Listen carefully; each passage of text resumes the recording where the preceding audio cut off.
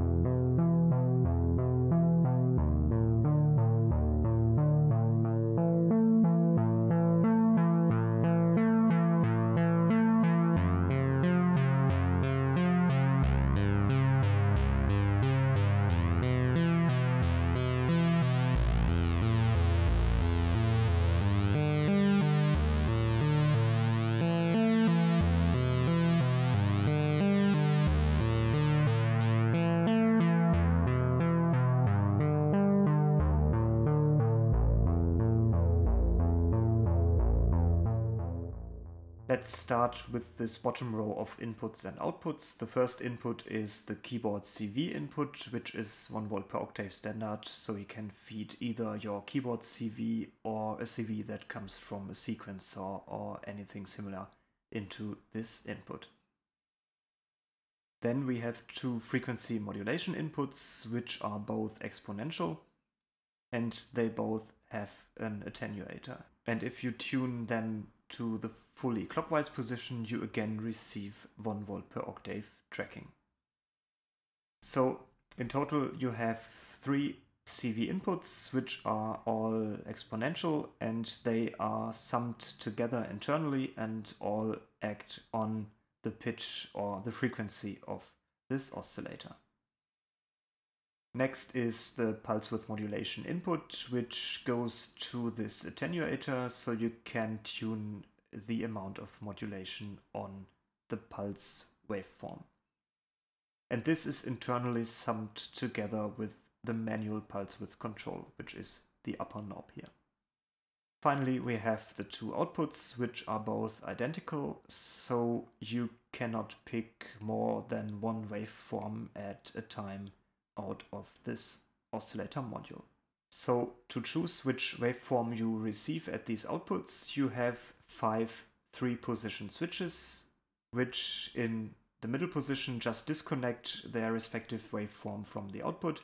In the left position they output the normal waveform, and in the right position they output the inverted waveform. And this gives you an incredible amount of different combinations, and in total it's 3 to the power of 5 different waveforms, which amounts to 243 different combinations. And this excludes the pulse width modulation.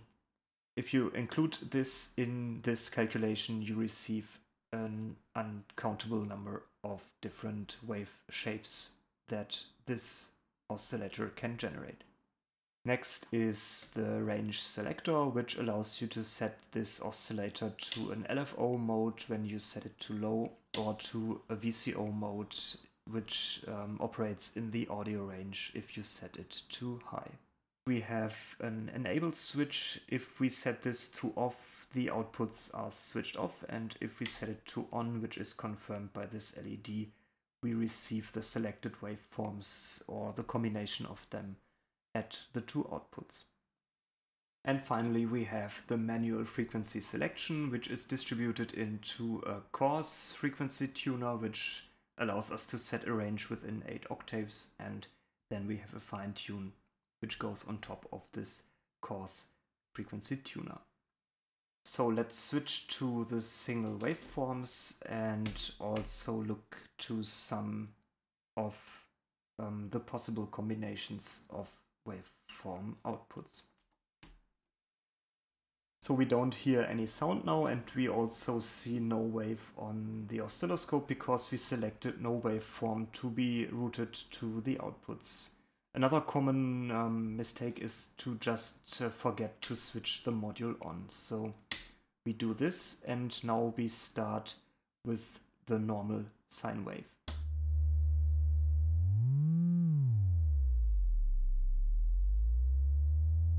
And this gives us a nice and clean sine wave output. This is the inverted form. We do not hear or see any difference here. And we will see how this affects the output if we mix more than one waveform together. Next is the triangle wave. Again, this is a nice and clean waveform.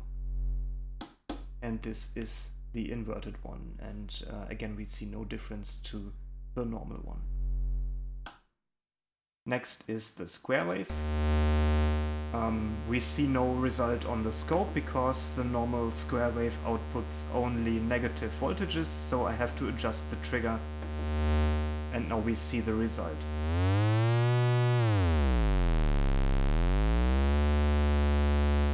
And this is also a nice and clean square wave signal. It's fixed to 50% duty cycles, so an even square. The inverted form outputs only positive voltages, so I again have to adjust the trigger of the scope. So here we can spot a difference between the normal and the inverted waveform output. Next is the saw wave, and again this outputs only negative voltages for the normal setting, and we see it's a nice and clean sawtooth signal. The inverted waveform now is flipped horizontally, and now it outputs only positive voltages. So finally we have the pulse wave, and again for the normal selection it outputs only negative voltages, and we can now adjust the pulse width using this pulse width knob.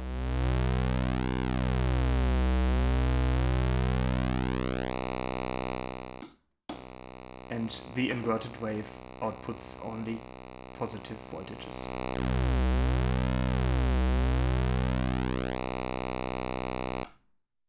The pulse width range is between 5% and 95% of duty cycle.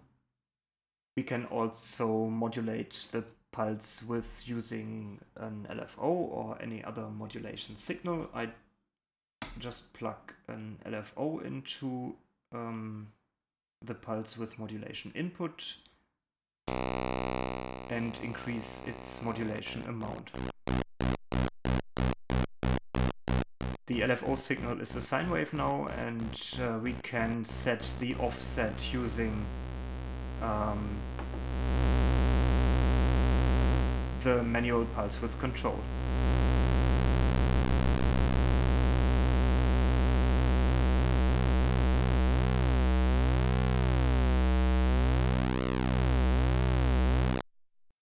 It starts to get really interesting if we mix more than one wave into the output. So let's start with the sine wave and add the triangle wave to this. This looks a bit strange, but the triangle wave is shifted by 180 degrees in phase, so it basically cancels out the sine wave. And if we choose the inverted setting, we receive a much clearer result, and this is now a mix somewhere in between a sine and a triangle wave. So let's add the square wave to the mix. This produces some interesting kinks on the top and the bottom peaks and adds a significant amount of harmonics and overtones. We mix the saw wave into the result, also gives very interesting shapes, and now finally we also add the pulse wave.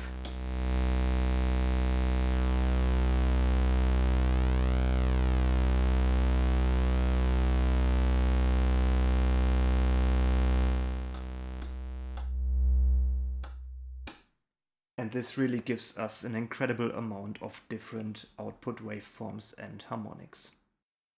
And if we set the oscillator to LFO mode, we can use its output as a very interesting modulation signal.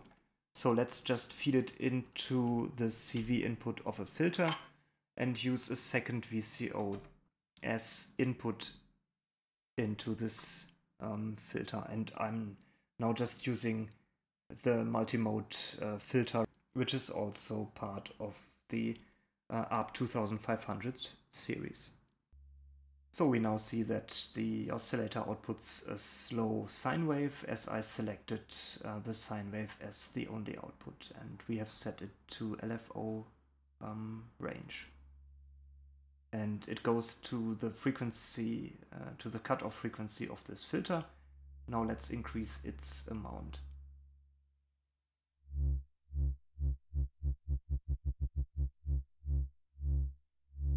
And now we can, of course, add other waveforms to this modulation.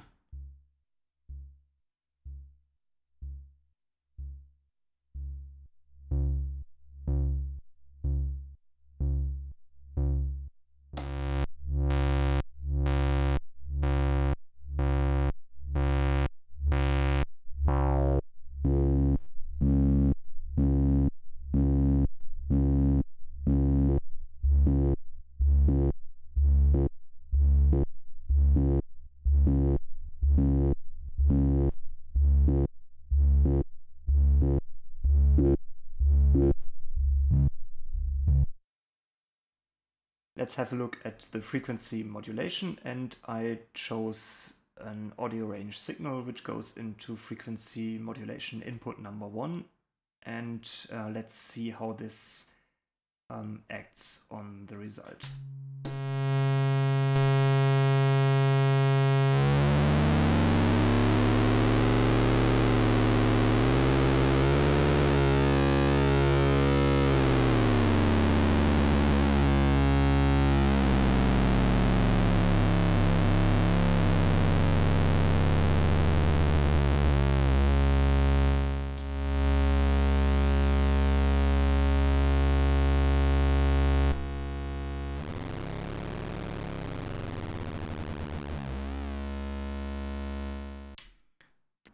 So this also gives us very interesting results.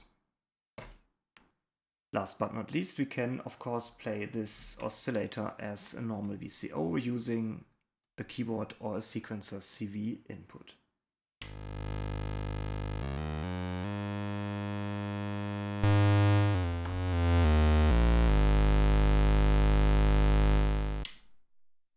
Yeah, that was a quick review of the general outline and the features of this oscillator module.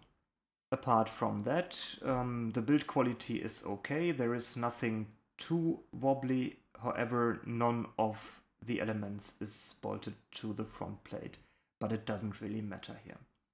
I personally don't like the jacks, which are the same that Behringer also uses in the System 100 or in, I think, most of their other gear. But especially considered the price of this module, they are perfectly okay. I personally like the design of these modules, especially these colored knobs are an eye-catcher in the rack, and also the spacing between the elements is very good, nothing too fiddly. A large amount of these credits should go to the original inventors, so to ARP Industries. However, also Behringer did a great job in reproducing these modules for the Eurorack, scaling them down, and I guess they also had to do some adjustments to the original circuits to make them work with modern electronic components. You can listen to this oscillator in a quick impro that I recorded with it. Thanks for watching and see you next time.